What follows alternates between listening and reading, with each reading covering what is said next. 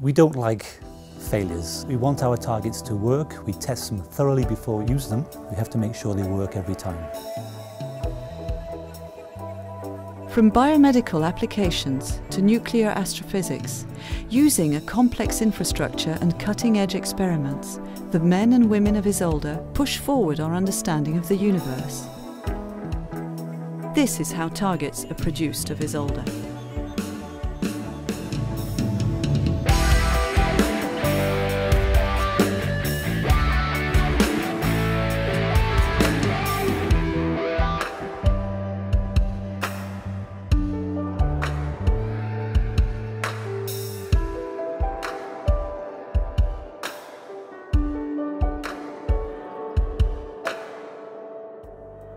At ISOLDE, all physics starts with a target.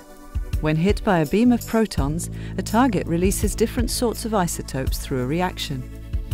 The isotopes released depend on what chemical elements the target is made from, which means each experiment at ISOLDE requires a different target. We produce about 30 targets per year for a physics community of about 500 people.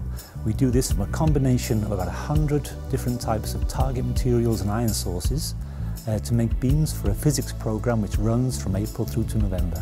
To build these crucial pieces of the ISOLDE facility, CERN has a dedicated team with decades of experience for making targets that are able to produce the rarest isotopes.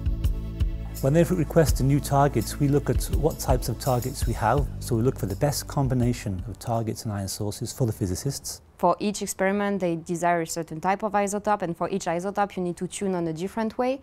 So it's really challenging because it's always new and you always have to really think about how to optimize on the best way. And this is really nice. At the moment, we can produce up to 1,000 different isotopes. And then we have a huge development program where we try and make these new beams for the users.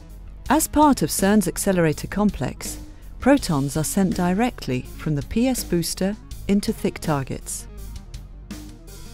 The protons react with the target in a fission process to produce radioactive nuclei.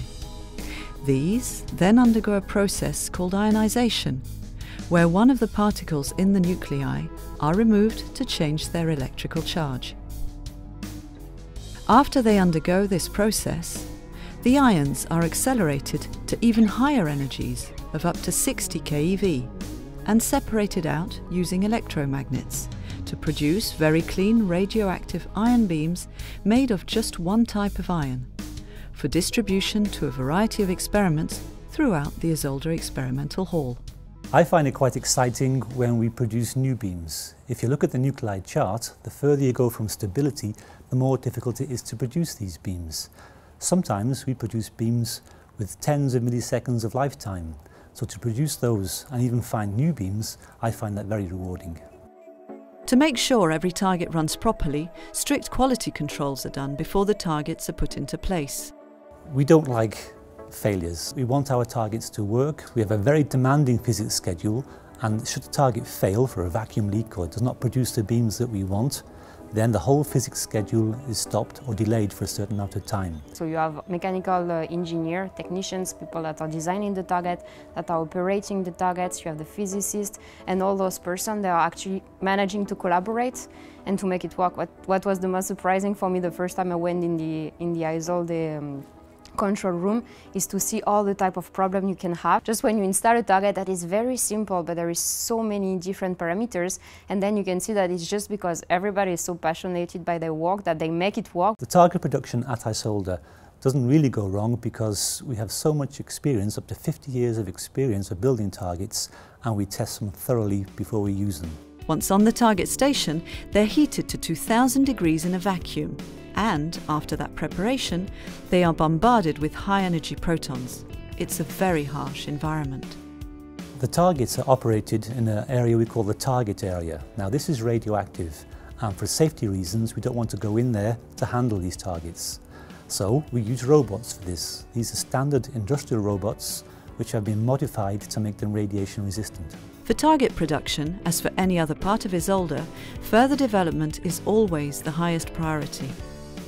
As ISOLDE begins to take protons from one of CERN's new accelerators, LINAC 4, a potential higher energy and increase in intensity of the proton beam will open doors to a higher rate of isotope production. With the arrival of LINAC 4 and an increase in proton beam energy and intensity, we have to make sure that the target can operate under harsh conditions and ensure its lifetime.